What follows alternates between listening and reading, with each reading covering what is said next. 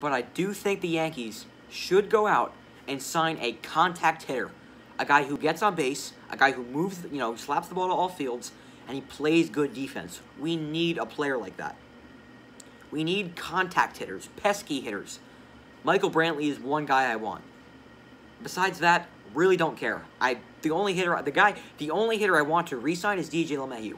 Target Michael Brantley, or maybe go after JT Realmuto. I don't think the Yankees will afford him, but maybe by all means, you can go out and sign JT Realmuto. I'm not going to complain about that, but I want Michael Brantley badly. He's a contact hitter, and that's just what the Yankees need at the top of the order. Go out and sign him. We need to spend some money. We need to go out and sign some players. I know we just spent $300 million on Garrett Cole, and I know we used $200 million on Stanton, but we need to go out and sign someone. Need to. Desperately. We need pitching, and we need contact hitters. That's what I want out of you, Brian Cashman. So if you're watching this video, sign a contact hitter, and give us some starting pitching ASAP. Alright guys, so that's going to do it for this one. What are your thoughts on the video? What are your thoughts on, who do you think, or not what are your thoughts, but who do you think the Yankees should sign this offseason, and who do you want the Yankees to bring back in free agency, if there is anyone you want to bring back? The one guy I wouldn't mind bringing back is Tanaka. I love Tanaka. He's one of the best pitchers on this team this year. He was probably our second best guy besides Garrett Cole.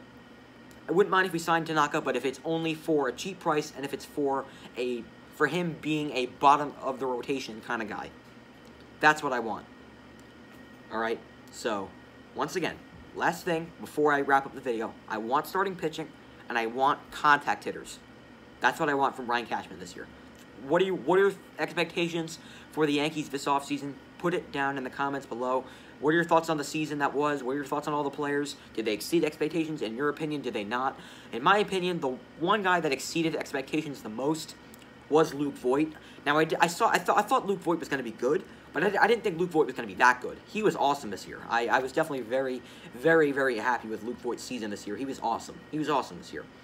The guy I'm most disappointed in, I'm going to go Giancarlo Stanton. He was fantastic in the playoffs, but he needs to stay healthy for a full season. We need it. We gave you all that money.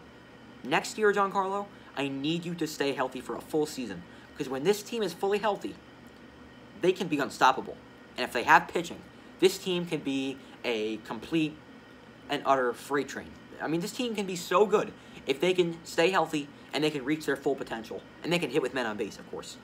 So, that's going to do it for this one. What are your thoughts on the 2020 season? Put it down in the comments below. What are your thoughts on what the Yankees should do this offseason? I'd love to hear your thoughts. Alright guys, so that's going to do it for this one. Hope you guys enjoyed. If you stuck around for all 20 minutes of this video, I really appreciate it. That's going to do it for this one. Hope you guys enjoyed. Talk to you guys next time. Let's go Yankees.